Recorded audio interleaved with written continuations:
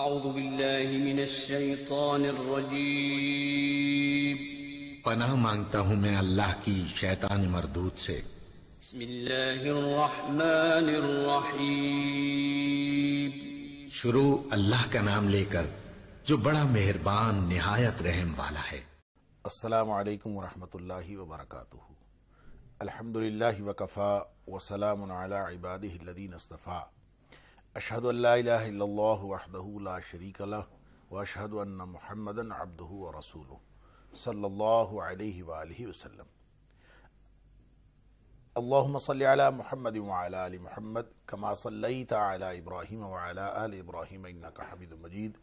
اللہم بارک علی محمد وعلی آل محمد کما بارکت علی ابراہیم وعلی آل ابراہیم انک حمید مجید۔ اما بعد، ناظرین کرام، پروگرام ہے روشنی اور ہمارا مستقل موضوع نور ہدایت۔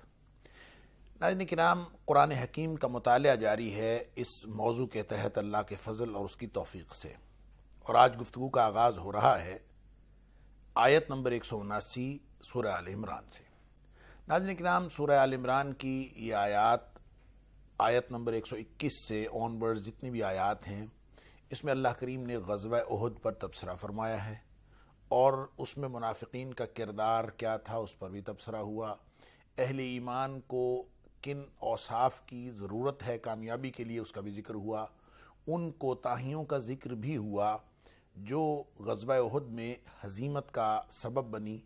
اس طرح نبی اکرم صلی اللہ علیہ وآلہ وسلم اور آپ کے ساتھیوں کو مستقبل کا گویا ایک لاہ عمل دے دیا گیا، اور آخر پہ آ کے چند اصولی باتیں بھی، یعنی یہ جو آیات ہیں جو آج زیر مطالعہ ہیں یا گزشتہ پروگرام میں ہم نے ان پر گفتگو کی، یہ وہ آیات ہیں جہاں چند اصولی باتیں کی گئیں جن کا تعلق ایک طرف غزوہ احد کے ساتھ ہے اور غزوہ احد کے بعد کے حالات کے ساتھ ہے، اور ساتھ ہی ساتھ ان کا تعلق ان اصولوں اور ان قواعد کے ساتھ ہے، ان ضابطوں کے ساتھ ہے جو پوری زندگی پر محیط ہیں۔ گویا سبب تو خاص ہے لیکن اس کا حکم عام ہے، اور یہ ویسے بھی قاعدہ ہے کہ جو کسی سبب سے حکم دیا جائے وہ سبب کے ساتھ خاص تو ہوتا ہے لیکن اپنے حکم کے اعتبار سے اور حکم کے اطلاق کے اعتبار سے وہ عام ہوتا ہے۔ لہٰذا اللہ کریم نے یہاں پہ جو چند اصول بیان فرمائے، اسی میں ایک اصول یہ بیان فرمایا کہ یہ جو کفار ہیں ان کو اگر وقتی کامیابی ملی ہے یا پھر قیامت تک کبھی بھی تمہیں کفار کسی بھی حوالے سے زمین میں غالب ہوتے ہوئے نظر آئیں یا فتح مند ہوتے ہوئے نظر آئیں تو اس سے کسی دھوکے میں مبتلا نہیں ہونا۔ یہ تو ایک آزمائش ہے، اور اللہ تعالیٰ آزماتا ہے اور مہلت دیتا ہے کفار کو، اور جو ان کو مہلت ملتی ہے اس کا مطلب یہ ہرگز نہیں ہے کہ وہ مہلت ان کے لیے فائدہ مند ہے، یہ تو ان کے لیے بڑی نقصان دہ ہے، اس لیے کہ جب اللہ تعالیٰ کفار کو مہلت دیتا ہے تو وہ اپنے کفر میں ہی اضافے کا باعث بنتے ہیں، اور اس طرح سے ان کا گناہ اور زیادہ بڑھ جاتا ہے۔ رہ گئے اہل ایمان، تو اہل ایمان کی بھی اللہ تعالیٰ آزمائش کرتا رہتا ہے، تو فرمایا ما کان اللہ لیذر المؤمنین، اللہ ایسے کرتا نہیں، اللہ کا یہ قانون نہیں ہے کہ اللہ تعالیٰ ایسے کرے کہ اہل ایمان کو چھوڑ دے علی ما انتم علیہ، کہ جس حالت پر تم ہو اسی حالت پر تم کو چھوڑ دے یا چھوڑے رکھے، اللہ تعالیٰ ایسا نہیں کرتا۔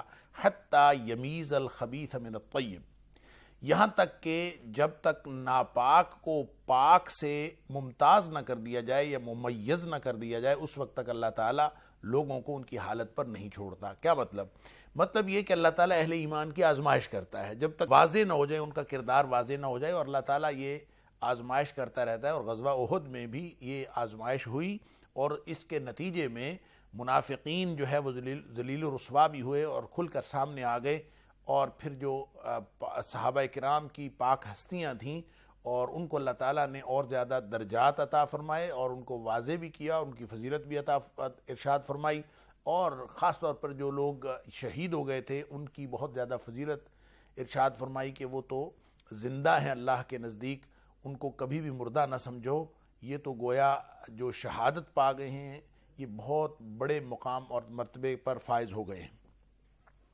لہذا فرمایا کہ اللہ کا قانون یہ ہے کہ اللہ تعالیٰ اہل ایمان کو ان کی حالت پر نہیں چھوڑتا جب تک کہ ان میں سے خبیث اور طیب کو یعنی ناپاک اور پاک کو ممیز نہ کر دے، اس میں ممتاز نہ کر دے، اس میں فرق نہ کر دے، اس وقت تک اللہ تعالیٰ ان کو نہیں چھوڑتا. گویا اللہ تعالیٰ آزماتا رہتا ہے. یہ ایسی ہی بات ہے جو اللہ کریم نے یہ فرمایا کہ وَلَنَبْلُوَنَّكُمْ بِشَيْءٍ مِّنَ الْخَوْفِ وَالْجُوعِ وَنَقْصٍ مِّنَ الْأَمْوَالِ وَالْأَنفُسِ وَالثَّمَرَاتِ وَبَشِّرِ الصَّابِرِينَ.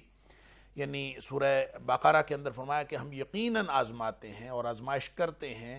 اور کس بات میں؟ وَلَنَبْلُوَنَّكُمْ بِشَيْءٍ مِّنَ الْخَوْفِ وَالْجُوعِ وَنَقْصٍ مِّنَ الْأَمْوَالِ وَالْأَنفُسِ وَالثَّمَرَاتِ.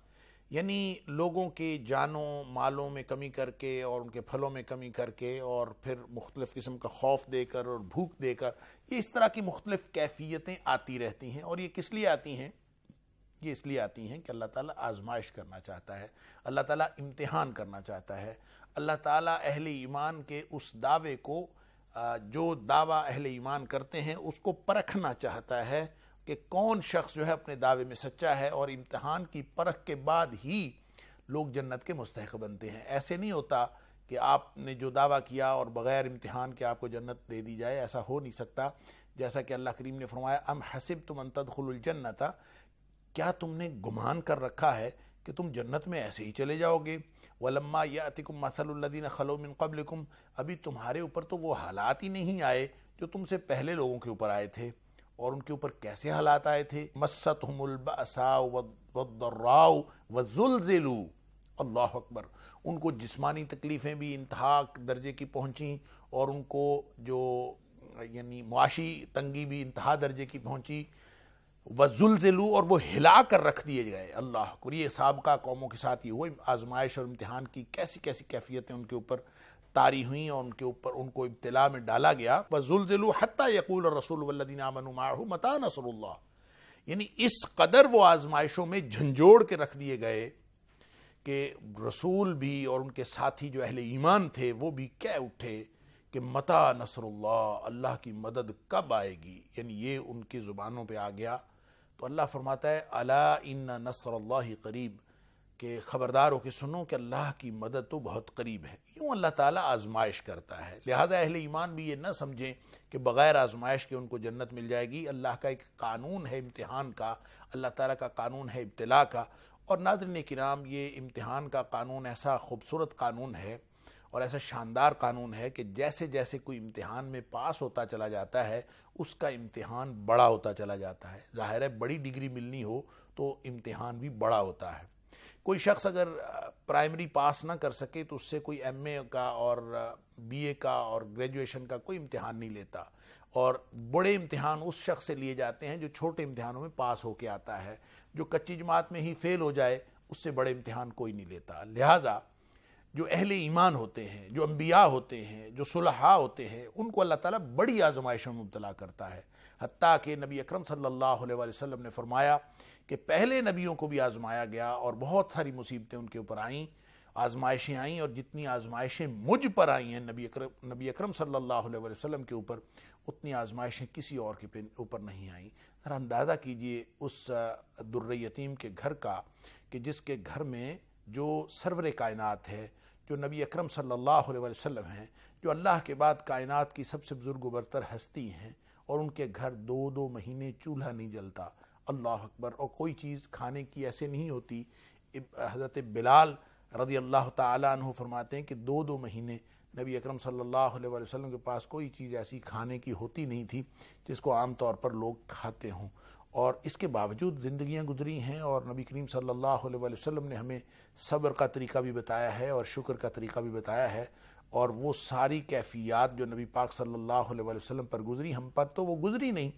تو ہم جو اپنا ایمان کا دعویٰ کرتے ہیں، یہ ہمیں سمجھایا جا رہا ہے اس اسپیسیفک کانٹیکسٹ میں، اس خاص تناظر میں. غزوہ احد کے بعد جو اہل ایمان اس وقت کے تھے، جو صحابہ کرام تھے، ان کے دلوں میں اگر کوئی ایسی بات آئی تھی کہ ہم باوجود مومن ہونے کے اور باوجود نبی پاک صلی اللہ علیہ وسلم کے ساتھی ہونے کے اور آپ صلی اللہ علیہ وسلم کی موجودگی کے باوجود ہمارے ساتھ یہ کیا ہو گیا، جس کے بارے میں اللہ تعالیٰ نے سابقہ آیات میں یہ فرمایا کہ تم نے یہ کہا قُلْتُمْ أَنَّا هَذَا، تم نے یہ تک کہا کہ یہ کیسے ہمارے ساتھ ہو گیا. تو اللہ تعالیٰ فرماتا ہے قُل، ہوا من عند انفسکم، یہ تمہاری اپنے ہاتھوں کا کیا دھرا ہے، تم نے غلطی کی تھی اور ان غلطیوں کا خمیازہ بھگتنا پڑا۔ تو اس لیے آزمائش تو آتی ہے، اور آزمائش ہر ایک کو امتحان میں مبتلا کیا جاتا ہے، اور جو لوگ چھوٹے امتحانوں میں فیل ہو جاتے ہیں ان سے بڑا امتحان نہیں لیا جاتا، گویا وہ بڑی آزمائشوں میں مبتلا نہیں کیے جاتے۔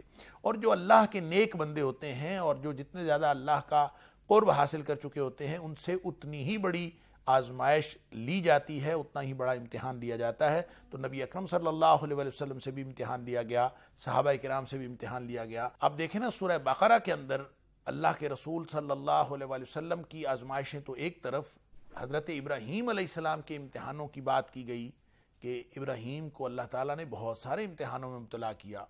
اور ابراہیم علیہ السلام کون تھے؟ وہ اللہ کے وہ مقرب بندے تھے جو جد الانبیاء ہیں، جو انبیاء کے باپ ہیں، سینکڑوں نبیوں کے باپ ہیں۔ گویا ایک پوری نسل چلی ہے انبیاء کی، بنی اسرائیل بھی انہی میں سے، بنی اسماعیل بھی انہی میں سے، اور حضرت شعیب علیہ السلام اور مدین کے دیگر انبیاء، یہ سب پوری نسل جو ہے حضرت ابراہیم علیہ السلام کی نسل میں سے۔ اب اتنے انبیاء، ایک نبوت کا سلسلہ چلا، وہ حضرت ابراہیم علیہ السلام جن کو اللہ نے خلیل اللہ بنایا، جن کو امام انسانیت بنایا، ان کے امتحانوں کی تفصیل اتنی زیادہ ہے کہ اس کو بطور مثال پیش کیا جاتا ہے، اور اللہ فرماتا ہے کہ ابراہیم علیہ السلام کو اللہ تعالیٰ نے بہت سارے امتحانات کیے۔ وَإِذِ ابْتَلَىٰ إِبْرَاهِيمَ رَبُّهُ بِكَلِمَاتٍ فَأَتَمَّهُنَّ، ابراہیم علیہ السلام سے اللہ تعالیٰ نے بہت سارے امتحانات کیے، یعنی ایسے ہی جد الانبیاء نہیں بن گئے، ایسے ہی وہ ان میں سے، یعنی جو اللہ کے قرب حاصل کرنے والے اور خلیل اللہ، اللہ تعالیٰ نے قرآن کریم کے اندر خود فرمایا وَاتَّخَذَ اللَّهُ إِبْرَاهِيمَ خَلِيلًا، اللہ نے ابراہیم علیہ السلام کو اپنا خلیل، اپنا دوست بنایا تھا۔ تو ایسے ہی وہ نہیں بن گئے، بلکہ فرمایا کہ ان کو اللہ تعالیٰ نے بہت سارے امتحانات میں آزمایا تھا، اور ان امتحانوں میں وہ کامیاب ہوتے گئے۔ چھوٹے امتحان میں آزمایا، ابراہیم علیہ السلام کامیاب ہوئے، پھر اس سے بڑا امتحان، پھر اس سے بڑا امتحان، بالکل اسی طرح گریجولی جیسے ہم دنیا کی ڈگریاں حاصل کرتے ہیں، چھوٹے امتحان میں پاس ہونے کے بعد پھر بڑا، پھر اس سے بڑا، پھر اس سے بڑا، جو پاس ہوتا چلا جاتا ہے اس سے بڑا بڑا امتحان لیا جاتا ہے تاکہ وہ اور زیادہ اعلیٰ مرتبے پر فائز ہو جائے۔ اسی طرح اللہ تعالیٰ نے ابراہیم علیہ السلام کو آزمایا، اور یہی اللہ تعالیٰ قانون بتا رہا ہے کہ جب ابراہیم علیہ السلام پاس ہوئے تو اللہ تعالیٰ نے ان کو امامت انسانیت کا مرتبہ دیا۔ قال انی جاعلک للناس اماما، کہ جب سارے امتحانوں میں وہ پاس ہو گئے، فاتمہن، جتنی باتوں میں بھی اللہ نے آزمایا سب میں پاس ہو گئے۔ اور دنیا میں کبھی کسی کو اللہ تعالیٰ نے یہ تو نہیں کہا کہ اپنا بیٹا ذبح کر دو سوائے حضرت ابراہیم علیہ السلام کے۔ اللہ اکبر، یعنی اس طرح کا امتحان اللہ تعالیٰ نے کسی اور سے نہیں لیا جو ابراہیم علیہ السلام سے لیا ہے۔ تو ابراہیم علیہ السلام سارے امتحانوں میں پاس ہوئے، تو اللہ تعالیٰ فرماتا ہے، خود اللہ تعالیٰ نے وہاں سرٹیفکیٹ پیش کیا کہ جب سورہ صافات کے اندر اللہ تعالیٰ نے واقعہ ذکر کیا ابراہیم علیہ السلام کا، جو انہوں نے اسماعیل علیہ السلام کو ذبح کرنے پر تیار ہو گئے تھے، تو اللہ تعالیٰ نے خود فرمایا کہ یہ جو امتحان ہم نے لیا تھا، ان ھذا لہو البلاء المبین، کہ ابراہیم یہ امتحان بڑا سخت تھا، بہت بڑا امتحان تھا۔ یعنی اللہ تعالیٰ خود کہہ رہا ہے کہ یہ امتحان بہت بڑا تھا، حالانکہ ابراہیم علیہ السلام اور اسماعیل علیہ السلام دونوں نے یہ شکایت نہیں کی کہ اللہ امتحان بڑا ہے تو اس طرح کا امتحان ہم سے کیوں لیتا ہے۔ اللہ نے خود یہ بتایا کہ ان ھذا لہو البلاء المبین، یہ بہت بڑا امتحان تھا۔ تو اس کا مطلب یہ ہوا کہ اللہ کے جتنے نیک بندے ہیں ان کو تو اللہ تعالیٰ آزمائش میں مبتلا کرتا ہے، اور جتنے زیادہ اللہ کے قرب میں آگے بڑے ہوئے لوگ ہوتے ہیں اللہ تعالیٰ ان سے زیادہ بڑے امتحان لیتا ہے۔ تو یہ قانون یہاں پہ بیان کیا جا رہا ہے، اس کا تعلق اسپیسیفک یعنی خاص تناظر یعنی غزوہ احد کے ساتھ بھی ہے کہ صحابہ کرام کو ان کو حوصلہ دینا مقصود ہے کہ یہ تو اللہ کے بندوں پر آزمائشیں آتی رہتی ہیں، اور ناپاک کو ذلیل کرنا مقصود ہوتا ہے، اور پاکیزہ لوگوں کو، اہل ایمان کو اور زیادہ درجے دینے مقصود ہوتے ہیں، اور ان کو الگ الگ کرنا مقصود ہوتا ہے۔ اس لیے اللہ تعالیٰ فرماتا ہے ما کان اللہ لیذر المؤمنین علی ما انتم علیہ، تمہاری اسی حالت پر اللہ تعالیٰ کیسے چھوڑ دے مومنین کو، ایسے نہیں ہو سکتا، حتی یمیز الخبیث من الطیب، جب تک کہ جو خبیث ہیں، ناپاک ہیں، جو ناپاک لوگ ہیں، جو گندے عقیدے والے لوگ ہیں، جو منافقین ہیں، جن کے دلوں میں مرض ہے، جن کے دلوں میں کفر چھپا ہوا ہے ان کو اللہ تعالیٰ جب تک ذلیل و رسوا نہ کر دے اور ناپاک لوگوں کو باہر نکال کر پاک لوگوں کو بالکل ساری دنیا پر واضح نہ کر دے، اس وقت تک اللہ تعالیٰ یہ اسی حالت پر نہیں چھوڑتا، کوئی نہ کوئی آزمائش آتی ہے۔ تو غزوہ احد وہ پہلی آزمائش تھی جب منافقین الگ ہو گئے اور اہل ایمان جو تھے وہ الگ ہو گئے۔ وَمَا كَانَ اللَّهُ لِيُطْلِعَكُمْ عَلَى الْغَيْبِ، اور اللہ تعالیٰ ایسا بھی نہیں ہے کہ وہ تمہیں ڈائریکٹ غیب سے مطلع کر دے۔ اللہ اکبر۔ اب ایک طرف تو یہ ہے کہ اللہ تعالیٰ نے خبیث اور طیب کو الگ الگ کرنا ہے اور یہ حالت اسی طرح نہیں رہ سکتی۔ اب آپ یہ بتائیں کہ وہ کس طرح کرنا ہے؟ آزمائش تو آئے گی، آزمائش کے ذریعے سے پتہ چلے گا، اور نہ تو اللہ تعالیٰ تمہیں غیب سے مطلع کر رہا ہے، تمہارے پاس علم غیب بھی نہیں ہے کہ اللہ تعالیٰ تمہیں غیب کا علم دے دے اور تم جان لو کہ تم میں سے منافق کتنے ہیں اور تم میں سے پکے مسلمان کتنے ہیں، یہ کیسے پتہ چلے گا؟ ایسا بھی نہیں ہو سکتا کہ اللہ تعالیٰ تمہیں وَمَا كَانَ اللَّهُ لِيُطْلِعَكُمْ عَلَى الْغَيْبِ، اللہ تعالیٰ تمہیں غیب کی اطلاع دے دے، ڈائریکٹ تمہیں پتہ چل جائے، یہ بھی نہیں۔ اب ظاہر ہے کہ اس دور کے منافقین کا کسی کو علم نہیں تھا سوائے اللہ کے، اور اللہ نے اپنے نبی پاک صلی اللہ علیہ وسلم کو چند منافقوں کے نام بتائے تھے، یا پھر یہ منافق جو اپنے عمل کی وجہ سے، اپنے کردار کی وجہ سے غزوہ احد میں 300 منافق حضرت یعنی نبی اکرم صلی اللہ علیہ وسلم اور حضرت رسول اللہ صلی اللہ علیہ وسلم سے الگ ہو گئے، آپ کے صحابہ کرام سے الگ ہو گئے، اور 300 ساری دنیا نے دیکھ لیے کہ یہ منافق ہیں، اور اس طرح سے اللہ تعالیٰ ان کو الگ کرتا ہے۔ تو فرمایا کہ ایک تو اللہ کا قانون یہ ہے کہ اللہ تعالیٰ نے ناپاک لوگوں کو الگ کر کے رسوا کرنا ہوتا ہے اور پاک لوگوں کو الگ کر کے ان کی فضیلتیں بیان کرنی ہوتی ہیں۔ تو اللہ تمہیں غیب کا تو علم تمہیں ہے نہیں کہ اللہ تعالیٰ تمہیں غیب کے ذریعے سے بتا دے، وَلَكِنَّ اللَّهَ يَجْتَبِي مِن رُّسُلِهِ مَن يَشَاءُ، اللہ تعالیٰ اپنے رسولوں میں سے جس کو چاہتا ہے اس کو چن لیتا ہے۔ اس مقصد کے لیے کہ غیب کا علم ان کو عطا کرتا ہے، جتنا چاہے اللہ تعالیٰ اپنے رسولوں کو غیب کا علم عطا کرتا ہے۔ اور جیسا کہ اللہ کریم نے سورہ جن کے اندر فرمایا کہ عالم الغیب فلا یظہر علی غیبہ احدا الا من ارتضی من رسول، کہ اللہ تعالیٰ عالم الغیب ہے اور کوئی عالم الغیب نہیں، غیب کی خبریں صرف اللہ کے پاس ہیں۔ البتہ اللہ تعالیٰ بعض رسولوں کو چن لیتا ہے اور ان کو جتنا بتانا ہوتا ہے اتنا بتا دیتا ہے، اور علم غیب کی خبریں اللہ تعالیٰ اپنے انبیاء کو وقتاً فوقتاً دیتا رہتا ہے۔ جب وہ کوئی خبر اللہ تعالیٰ علم غیب کی اپنے نبی کو دے دے اس کو پتہ چل جاتا ہے، اور جب اللہ تعالیٰ اپنے نبی کو غیب کی خبر نہ دے تو اس کو علم نہیں ہوتا۔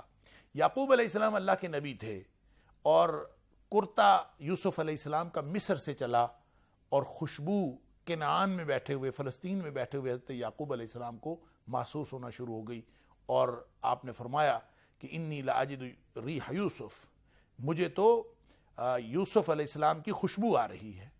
اب مصر سے کرتا چلے تو خوشبو محسوس ہوئی، کیونکہ اللہ تعالیٰ نے بتانا تھا، اللہ تعالیٰ نے بتا دیا۔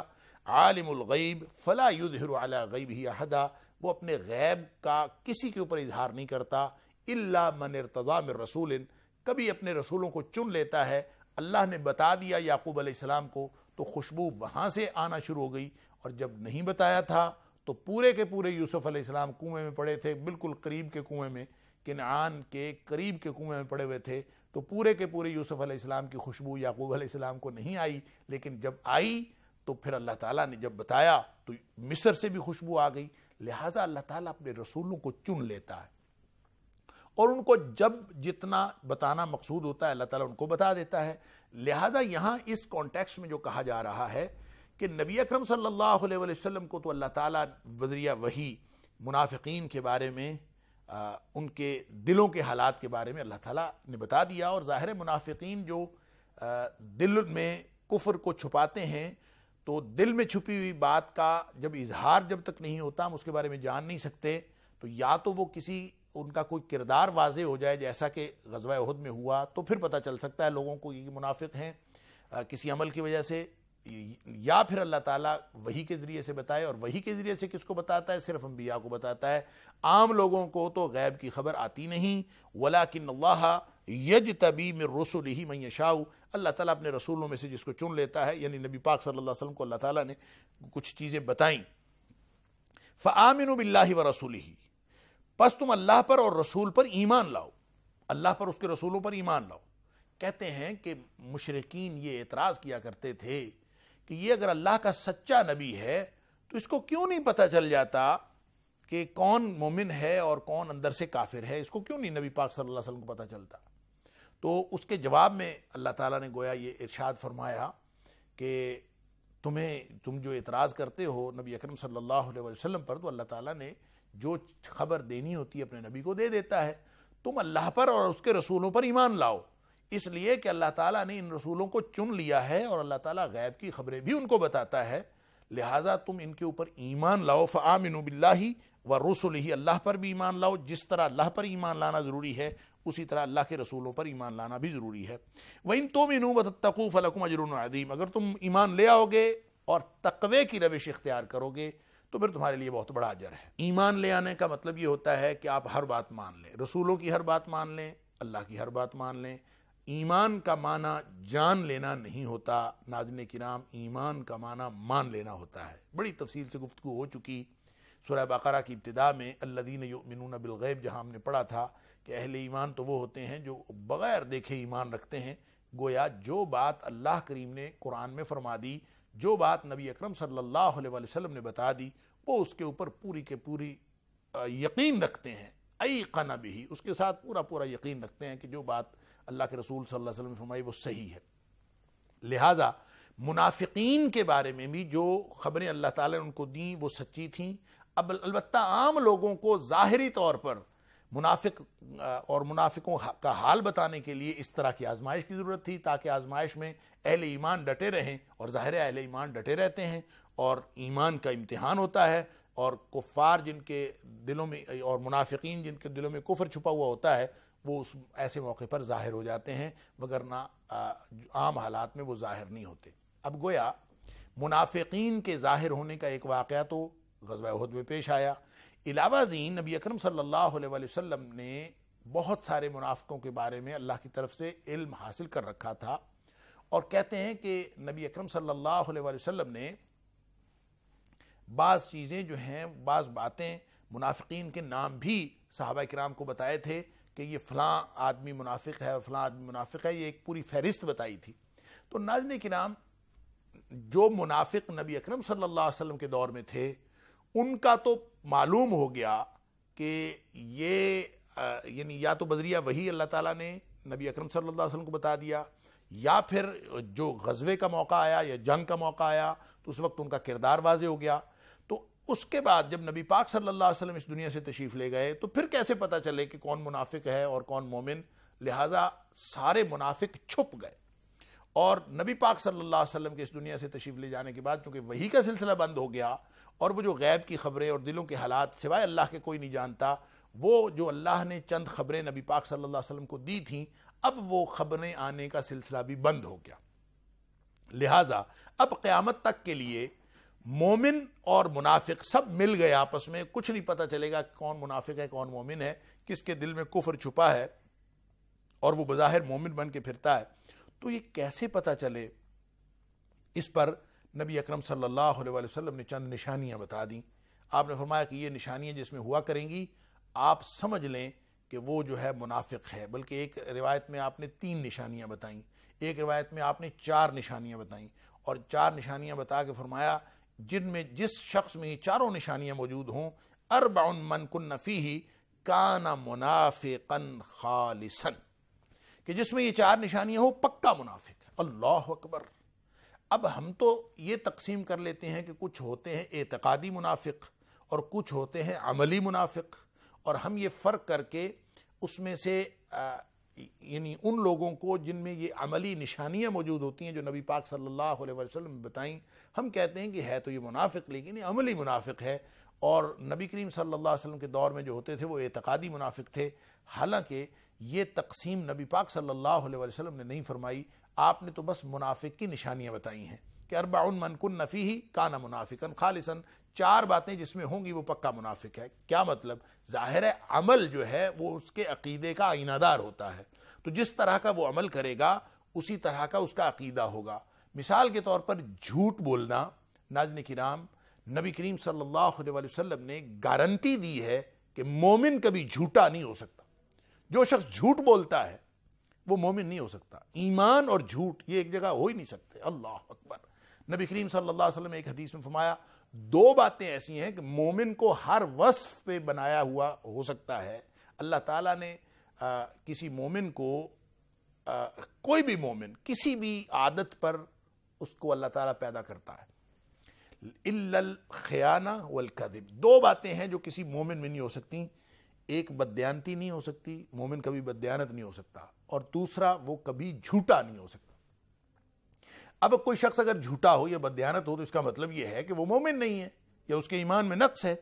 اور ظاہر سی بات ہے نبی پاک صلی اللہ علیہ وسلم نے جب یہ خبر دی کہ مومن کبھی جھوٹا نہیں ہو سکتا یا بددیانت نہیں ہو سکتا, تو اس کا مطلب ہے جو مستقل عادتاً بددیانت ہو. غلطی سے بددیانتی ہو جانا اور بات ہے. ایک بندہ پلاننگ کے ساتھ اہتمام کے ساتھ بددیانتی کرتا ہے اور پوری زندگی بددیانتی میں گزارتا ہے, تو بھلے وہ اپنے آپ کو مومن کہتا ہو اور اہل ایمان میں اس کا شمار ہوتا ہو, اس کا شناختی کارڈ مسلمانوں والا بنا ہوا ہو, تو وہ منافق ہے, وہ مومن نہیں ہے. اس لیے کہ وہ اہتمام کے ساتھ جو بددیانتی کا مرتکب ہو رہا ہے ایسا شخص مومن ہو ہی نہیں سکتا. اسی طرح نبی کریم صلی اللہ علیہ وسلم نے فرمایا جھوٹا بھی نہیں ہو سکتا. ایک دوسری حدیث میں ہے کہ نبی پاک صلی اللہ علیہ وسلم نے فرمایا کہ جب کوئی ایک صحابی پوچھ رہا تھا کہ کیا مومن بزدل ہو سکتا ہے, کیا مومن بخیل ہو سکتا ہے, ایکون المومن جبانا, نبی پاک صلی اللہ علیہ وسلم نے فرمایا نعم ہو سکتا ہے. ایکون المومن بخیلا, کیا مومن کنجوس ہو سکتا ہے, نبی پاک صلی اللہ علیہ وسلم نعم. یہ ظاہر ہے اس طرح کی باتیں ہو سکتی ہیں. تو ساتھ ہی وہ پوچھتا ہے کہ ایکون المومن کذابا, کیا مومن جھوٹا بھی ہو سکتا ہے. نبی پاک صلی اللہ علیہ وسلم نے فرمایا کہ نہیں, مومن کبھی جھوٹا نہیں ہو سکتا. اللہ اکبر. اور اسی طرح یہ جو حدیث ہے کہ جس میں آپ نے فرمایا منافق کی 4 نشانیاں ہیں, اس 4 نشانیوں میں سے ایک نشانی آپ نے فرمایا وہ جھوٹ بولتا ہے. کہ جب بھی وہ بات کرتا ہے اذا حدث کاذبا, جب بھی وہ بات کرتا ہے جھوٹ بولتا ہے. جب لڑ پڑتا ہے گالیاں دیتا ہے. اذا خاصم فجرا, لڑ پڑتا ہے گالیاں دیتا ہے. اذا اؤتمن خان, جب اس کے پاس امانت رکھی جائے تو وہ خیانت کرتا ہے. یعنی یہ نشانیاں اللہ کے رسول صلی اللہ علیہ وسلم نے اس کو بتا دی کہ جس کے اندر بھی یہ نشانیاں ہوں گی, اور پھر اگر کوئی وعدہ کرے گا, وَإِذَا وَعَدَ أَخْلَفَ, وعدہ کرے گا تو ہمیشہ وعدہ کے مخالف کرے گا, وعدہ پورا نہیں کرتا. یہ 4 باتیں ایسی ہیں کہ جس بندے میں یہ 4 موجود ہیں اور وہ عادتاً ان 4 عادتوں کو اپنائے ہوئے ہے اور معمولات کو اپنے کردار میں ڈھالے ہوئے ہے, فرمایا کان منافقا خالصا, وہ پکا منافق ہے. گویا اس کے جو اندر کے اعتقاد کو ہم نہیں جانتے, لیکن اس کا ظاہری عمل اس کے اندر کے اعتقاد کو بتا رہا ہے. اللہ تعالیٰ معاف فرمائے. تو نبی پاک صلی اللہ علیہ وسلم کو اللہ تعالیٰ نے یہ خبریں دی تھیں, اور نبی کریم صلی اللہ علیہ وسلم ہمیں یہ نشانیاں بتا گئے. اب قیامت تک کے لیے کسی منافق کو جاننے کے لیے علاوہ ازیں بھی نبی پاک صلی اللہ علیہ وسلم نے مختلف احادیث کے اندر منافق کی نشانیاں بتائی ہیں. آپ نے فرمایا مثلا عشاء کی نماز اور فجر کی نماز منافق کے اوپر بھاری ہوتی ہے.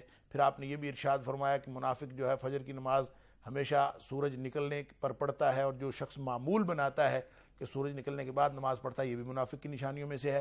علی حاصل قیاس بہت ساری چیزیں ہیں جو منافق کی نشانیوں میں ہے. اللہ تعالیٰ ان ساری باتوں سے ہمیں بچائے, اور کبھی کبھار اگر غلطی سے وہ بات آدمی سے سرزد ہو جائے تو اس سے منافق نہیں بنتا. اللہ تعالیٰ ہم سب کا ایمان سلامت رکھے اور نفاق جیسی بری بیماری سے بچائے. تو لیکن اس کو عادتاً اپنانا اور اس کو معمول بنانا, اور اہتمام سے وہ غلطیاں اور وہ جھوٹ اور بددیانتی اور وعدہ خلافی اس کو اپنے معمول کا حصہ بنانا, یہ بڑا ہی خطرناک ہے. تو اللہ تعالیٰ فرماتا ہے کہ یہ اہل ایمان کی روش تمہیں اختیار کرنی پڑے گی. وَإِن تُؤْمِنُوا وَتَتَّقُوا فَلَكُمْ أَجْرٌ عَظِيمٌ, اجر لینا ہے اللہ کا تو پھر تمہیں ایمان اور تقوی ان 2 چیزوں کی حفاظت کرنی پڑے گی. اپنے ایمان کی حفاظت کرو, ان ساری باتوں سے بچو جو ایمان کے منافی ہیں. جھوٹ ایمان کے منافی ہے, اس سے بچو. بددیانتی ایمان کے منافی, اس سے بچو. وعدہ خلافی ایمان کے منافی, اس سے بچو. اور اسی طرح جو بد زبانی ہے یہ بھی ایمان کے منافی, اس سے بچو. جتنی چیزیں ایمان کے منافی ہیں اس سے بچو. وَإِن تُؤْمِنُوا, اگر تم اپنے ایمان کی حفاظت کرو گے. وَتَتَّقُوا, اور دوسری بات یہ ہے کہ تقوی کو ترجیح بنا کر زندگی گزارو. اور تقوی کو ترجیح بنانا کیا ہے, میں ہمیشہ عرض کرتا ہوں ناظرین کرام, سادہ سی بات ہے, اس کی پیچیدہ بحثوں سے قطع نظر سادہ سی بات ہے کہ ہر وقت اللہ کی ناراضگی سے بچنے کا احساس اور ہر وقت اللہ کی رضامندی حاصل کرنے کا احساس, یہ دوہرا احساس جس شخص کے دل میں آ جائے اس کو تقویٰ کہتے ہیں۔ نبی پاک صلی اللہ علیہ وسلم نے اسی لیے فرمایا تھا التقویٰ ہاہنا التقویٰ ہاہنا التقویٰ ہاہنا، 3 بار آپ نے ارشاد فرمایا تقویٰ یہاں ہوتا ہے۔ گویا تقوی کا مقام دل ہے، اور دل میں کیا احساس ہوتا ہے کہ، اور یہ احساس دوہرا احساس ہے، 2 پرتیں ہیں اس کی، 2 جہتیں ہیں اس کی، 2 رخ ہیں اس احساس کے۔ ہر لمحہ اللہ کی ناراضگی سے بچنے کا احساس اور ہر لمحہ اللہ کی رضامندی حاصل کرنے کا احساس۔ اللہ اکبر۔ یا دوسرے لفظوں میں یوں کہہ لیجئے ناظرین کرام کہ ہر لمحہ گناہ سے بچنے کا شدید احساس اور ہر لمحہ نیکی کرنے کا شدید احساس، نیکی کرنے کی شدید چاہت جس شخص کے دل میں ہے وہ متقی ہے۔ سبحان اللہ۔ تو اس کا مطلب یہ ہوا کہ جس شخص نے جس دن یہ طے کر لیا، جس لمحے یہ طے کر لیا کہ اللہ آج کے بعد میں ایک حرکت بھی ایسی نہیں کروں گا کہ جس سے تیری ناراضگی کا خطرہ ہو، اور اللہ میں ایک بھی وہ کام ترک نہیں کروں گا، چھوڑوں گا نہیں جس سے تیری رضامندی کا امکان ہے۔ جس شخص نے جس دن یہ طے کر لیا اور اللہ کے ساتھ یہ معاہدہ کر لیا اور اس کے بعد اپنے کردار کو اس کے مطابق ڈھالنا شروع کر دیا اس احساس کے ساتھ، ناظرین کرام اس کے بعد وہ انشاءاللہ متقی ہے۔ اللہ تعالی ہم سب کو متقی بنائے۔ تو فرمایا 2 باتیں ہیں، فَإِنْ آمَنُوا وَاتَّقُوا فَإِنْ تُؤْمِنُوا وَتَتَّقُوا، اگر تم واقعتاً ایمان کی حفاظت کرو اور تقوی کی روش اختیار کرو، یعنی اس ترجیحی نقطے پر زندگی گزارو کہ ہر لمحہ اللہ کی ناراضگی سے بچتے ہوئے اور ہر لمحہ اللہ کی رضامندی حاصل کرتے ہوئے زندگی گزار رہے ہو، تو فرمایا کہ فَلَكُمْ أَجْرٌ عَظِيمٌ، تمہارے لیے بڑا اجر ہے۔ یہ ہے بڑا اجر لینے کا طریقہ، یعنی آزمائشیں آئیں گی، امتحان آئے گا، اللہ تعالیٰ ناپاک کو پاک سے الگ الگ کر دے گا، ان میں تمیز کر دے گا، اور تم نفاق سے بچ کر، ظاہر ہے تمہارے اوپر تو کوئی غیب کی خبر نہیں آتی، اللہ کے رسول صلی اللہ علیہ وسلم کو غیب کی خبر آ جاتی ہے اور انہوں نے بتا دیا، لیکن عام لوگوں کو بتانے کے لیے اسی طرح کی آزمائشیں آئیں گی۔ آزمائشوں میں پتہ چلتا ہے کون پکا مومن ہے اور کون دل کے اندر نفاق رکھتا ہے، اور ان آزمائشوں میں ناظرین کرام سب سے بڑی آزمائش جہاد ہے۔ جہاد وہ موضوع ہے کہ جس کے موقع پر سب کو پتہ چل جاتا ہے کہ اصل مومن کون ہے، کہ اس لیے کہ جان دینا اللہ کے راستے میں یہ کوئی چھوٹی بات نہیں ہے، یہ وہی دے سکتا ہے جس کے دل میں ایمان ہو۔ اللہ کے راستے میں جان تو وہی دے گا، البتہ فساد پھیلانے کے لیے، اپنے ذاتی مفادات کے لیے، اور بہت ساری دنیا میں بہت سارے لوگ جو ہیں وہ جان دینے کے لیے تیار ہو جاتے ہیں اپنے دنیاوی مفادات کے لیے یا کسی بھی ویسٹڈ انٹرسٹ کے لیے، لیکن اللہ کے لیے جان دینے کے لیے وہ تیار ہوتا ہے جس کے دل میں ایمان ہوتا ہے۔ لہٰذا جب کبھی اجتماعی طور پر جہاد کا موقع آتا ہے اور اسلامی ریاست کی طرف سے جہاد کا اعلان ہوتا ہے تو اس وقت پتہ چلتا ہے کون مومن ہے اور کون منافق ہے، اور یہی ہوا غزوہ احد کے موقع پر۔ لہٰذا ایک طرف خاص تناظر اور ایک طرف اس کا عمومی حکم۔ فرمایا وَلَا يَحْسَبَنَّ الَّذِينَ يَبْخَلُونَ بِمَا آتَاهُمُ اللَّهُ مِنْ فَضْلِهِ هُوَ خَيْرٌ لَهُمْ، اور جو لوگ روک رکھتے ہیں اس چیز کو جو اللہ نے اپنے فضل سے عطا فرمائی ہے، هُوَ خَيْرٌ لَهُمْ، اس کو پھر سوچتے ہیں کہ یہ ان کے لیے بہتر ہے۔ فرمایا لا يَحْسَبَنَّ الَّذِينَ، یہ لوگ اس طرح نہ سمجھیں کہ وہ ان کے لیے بہتر ہے۔ جو وَلَا يَحْسَبَنَّ الَّذِينَ يَبْخَلُونَ بِمَا آتَاهُمُ اللَّهُ، وہ لوگ جو کچھ اللہ کے دیے ہوئے کو روک رکھتے ہیں، من فضلہ، جو اللہ نے اپنے فضل سے عطا فرمایا ہے، اس کو وہ یہ نہ سمجھیں ہوا خیر لہم، کہ یہ روک لینا ان کے لیے بہت بہتر ہے۔ اللہ اکبر، بل ہوا شر لہم، یہ تو ان کے لیے بہت ہی برا ہے۔ ناظرین کرام، لفظ استعمال ہوا ہے یبخلون، کہ وہ بخل کرتے ہیں۔ بخل کا لفظی معنی ہوتا ہے روک لینا۔ ہر وہ چیز جس کو روکنا جائز نہ ہو اور اس کو روک لیا جائے اس کو بخل کہتے ہیں۔ لہٰذا اہل لغت نے بھی بخل کا معنی روک لینا ہی کہا ہے، اور اس مال کو روک لینا جس کو غریبوں میں تقسیم ہونا چاہیے، یہ سب سے بڑا بخل ہے۔ لہٰذا اسی وجہ سے ہم اس کا ترجمہ کنجوس کرتے ہیں اردو میں، کہ بخیل وہ ہوتا ہے جو کنجوس ہو۔ تو جو آدمی اللہ کے دیے ہوئے کو، جو اللہ نے اپنے فضل سے عطا فرمایا، اس کو روک رکھتا ہے اور پھر سمجھتا ہے کہ یہ تو میرا خزانہ بڑھ رہا ہے، میری چیزیں بڑھ رہی ہیں، میں نے اپنی چیزیں بچا لی ہیں، اور وہ یہ سمجھتا ہے کہ یہ بڑا بہتر ہے، اللہ نے فرمایا کہ اس کو کبھی بھی یہ نہ سمجھو کہ انہوں نے بہتر کیا ہے۔ اب دیکھیں ناظرین کرام، اس کو اگر غزوہ احد کے تناظر میں دیکھیں تو اس کا تعلق مالی جہاد کے ساتھ بھی ہے، اس کا تعلق جانی جہاد کے ساتھ بھی ہے، کہ اللہ کی دی ہوئی جان ہے، اس کو اگر آپ چھپا کے رکھ لیں گے، کنجوسی کریں گے، اپنی اللہ کی دی ہوئی صلاحیتوں کو اللہ کے راستے میں استعمال نہیں کریں گے، اور پھر یہ سمجھیں گے کہ ہم نے تو بہت بہتر کیا، اللہ کے دیے ہوئے مال کو اللہ کے راستے میں خرچ کرنے کے موقع پر خرچ نہیں کریں گے، اور یہ سمجھیں کہ ہم نے بہت بہتر کیا. اور ان لوگوں کو تنبیہ کی جا رہی ہے، ان منافقین کو، کہ جنہوں نے اپنے جانیں اور اپنے مال بچا کے رکھے، اور اہل ایمان کو یہاں تک وہ تانے دیتے رہے کہ خود بیٹھے رہے گھروں میں، وقعدوا، اللہ فرماتا ہے خود بیٹھے رہے گھروں میں، اور ان لوگوں کو، ان بھائیوں کو جو جا کے بیچارے لڑتے رہے غزوہ احد میں اور شہادتیں انہوں نے حاصل کی، ان کو کہتے ہیں لو اطاعونا ما قتلوا، اگر یہ ہماری بات مان لیتے تو کبھی بھی یہ قتل نہ ہوتے، کبھی بھی شہید نہ ہوتے.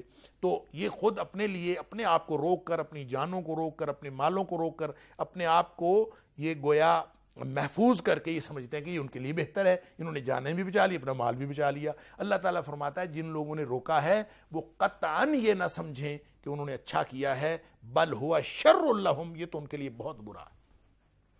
ناظرین کرام، یہ تو ایک خاص تناظر ہے غزوہ احد کا، اور اس کا ایک عام مفہوم یہ ہے کہ ہر وہ چیز جو اللہ کے راستے میں دی جانی چاہیے اور اس کو روکنا نہیں چاہیے، جب بھی اس کو روک لیا جائے گا تو اس کو بخل کہا جاتا ہے. اور جس جذبے کے تحت یہ روکا جاتا ہے، یعنی مال اللہ کے راستے میں خرچ ہونا چاہیے، کئی لا یکون دولۃ بین الاغنیاء منکم، اللہ تعالیٰ نے زکوٰۃ کا تذکرہ فرمایا زکوٰۃ اس لیے چلتی رہنی چاہیے تاکہ گردش دولت ہو، اور جو دولت ہے وہ امیروں میں صرف امراء کے اندر مرتکز ہو کے نہ رہ جائے. کئی لا یکون دولۃ بین الاغنیاء منکم، صرف امیروں تک دولت محدود نہ ہو بلکہ وہ غریبوں کے اندر بھی جائے.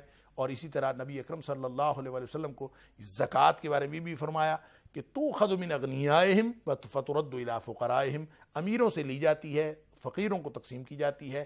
گویا ایک زمانے کے اندر، معاشرے کے اندر ایک شاندار گردش دولت کا ایک انتظام ہوتا ہے، اور اس کو جو شخص روک لیتا ہے اور زکوٰۃ ادا نہیں کرتا، صدقات ادا نہیں کرتا، اور حتیٰ کہ فرضی زکوٰۃ بھی نہیں دیتا، تو اس کو اللہ کریم نے یہاں بخل کے طور پر بیان فرمایا ہے.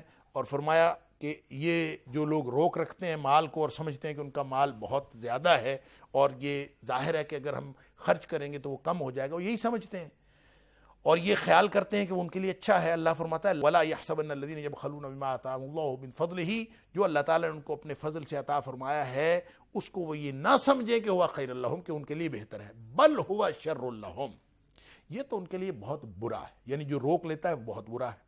کیسے برا ہے؟ فرمایا سَيُطَوَّقُونَ، ان قریب ان کو توق بنا کے ان کے گلے میں پہنا دیا جائے گا، ما باخلو، جس کو انہوں نے روکا ہے. جو بھی مال روکا، جو کچھ بھی روک لیا، اس کے اوپر سانپ بن کے بیٹھ گئے، یہ قیامت کے دن بہی یوم القیامہ، یعنی سَيُطَوَّقُونَ ما بخلوا بہی یوم القیامہ، کہ قیامت کو کے دن اللہ تعالیٰ ان قریب ان کے گلے میں توق پہنائے گا. اللہ اکبر! کس چیز کا توق پہنائے گا؟ جو وہ روکا ہے انہوں نے. اور روکا کس کو ہے؟ عام طور پہ لوگ جو ہیں وہ زکوٰۃ کے مال کو روکتے ہیں، زکوٰۃ ادا نہیں کرتے. اور نبی کریم صلی اللہ علیہ وسلم اس کی وضاحت فرمائی. بخاری شریف کی حدیث ہے ناظرین کرام کہ نبی پاک صلی اللہ علیہ وسلم فرمایا جس شخص کو اللہ نے مال دیا ہو اور اس کی زکوٰۃ ادا نہ کرے، من آتاہ اللہ المال، جس کو اللہ تعالیٰ نے مال دیا ہو، یا من آتاہ اللہ مالا، جس کو اللہ تعالیٰ نے مال دیا ہو، فلم یؤدی زکاتہ، اور پھر اس کی زکوٰۃ وہ ادا نہ کرے. اللہ اکبر! فلم یؤدی زکاتہ، وہ اس کی زکوٰۃ ادا نہ کرے، مثل لہ شجاعا اقرا لہ زبیبتان، قیامت والے دن اس کا جو مال ہے وہ ایک سانپ کی شکل دے دیا جائے گا. اللہ اکبر! اور ایسا سانپ جس کی بڑی بڑی آنکھیں ہوں گی اور آنکھوں کے اوپر 2 نقطے ہوں گے، اور وہ سانپ جو ہے اس کے گلے کے گرد توق بن کے اس کے گلے کے گرد جو ہے وہ لپٹ جائے گا. اور فرمایا کہ پھر وہ اس کو، وہ جو سانپ ہے، یطوقہ یوم القیامہ، قیامت کے دن اس کے گلے میں توق بنا کے وہ ڈال دیا جائے گا وہ سانپ، اور وہ اس کی باچھیں پکڑ کر یاخذ بلہزمتیہ، اس کی دونوں باچھیں پکڑ کر وہ قیامت والے دن یہ کہے گا انا مالک و انا کنزک، میں تیرا مال ہوں اور میں تیرا خزانہ ہوں جو تو دنیا میں خرچ نہیں کرتا تھا اور روک روک کے رکھتا تھا. اللہ تعالیٰ معاف فرمائے. نبی پاک صلی اللہ علیہ وسلم نے یہ فرمایا زکوٰۃ کے بارے میں. پھر راوی کہتا ہے کہ نبی پاک صلی اللہ علیہ وسلم نے یہ آیت تلاوت فرمائی کہ وَلَا يَحْسَبَنَّ الَّذِينَ यबखलूना, वो लोग जो बुखल करते हैं, रोक रखते हैं, मा आताहुमुल्लाहु मिन फज़लिही, जो कुछ अल्लाह ने उनको अपने फजल से अता फरमाया है उसको रोक रखते हैं। हुवा खैरुल लहुम, वो ये ना समझें कि रोक लेना उनके लिए बेहतर है, बल हुवा शर्रुल लहुम, ये तो उनके लिए बहुत ही बुरा है। और नाज़रीन किराम, वैलुल लिकुल्लि हुमज़ा, जो अल्लाह ताला ने सूरह हुमज़ा के अंदर फरमाया कि वो शख्स अल्लज़ी जमा मालहू व अद्ददा, वो शख्स जो अपना माल जमा करता है, उसको गिन गिन कर रखता है, उसके लिए तबाही और बर्बादी है। तो गोया वो लोग जो सिर्फ माल की बात नहीं है, इसमें जान भी है, इसमें इंसान की सलाहियतें भी हैं, जो कुछ भी अल्लाह का दिया हुआ है, बिमा आताहुमुल्लाहु मिन फज़लिही, उसको जब रोका जाएगा तो उसको बुखल कहा जाता है। और बुखल का माना होता है रोक लेना, कंजूसी। और ये किस जज्बे के तहत है? नाज़रीन किराम, दिल के अंदर वो जो जज्बा जिसके तहत ये होता है, उसको अल्लाह ने कुरान करीम के अंदर शुह कहा है, शुह नफ्सी ही। इस पर भी इंशाअल्लाह गुफ्तगू होगी तफसील से, लेकिन आज के प्रोग्राम का वक्त नाज़रीन किराम ख़त्म हुआ चाहता है। इंशाअल्लाह अगले प्रोग्राम में यहीं से गुफ्तगू का आगाज़ करेंगे। तब तक के लिए इजाज़त। अस्सलामु अलैकुम व रहमतुल्लाहि व बरकातुहू।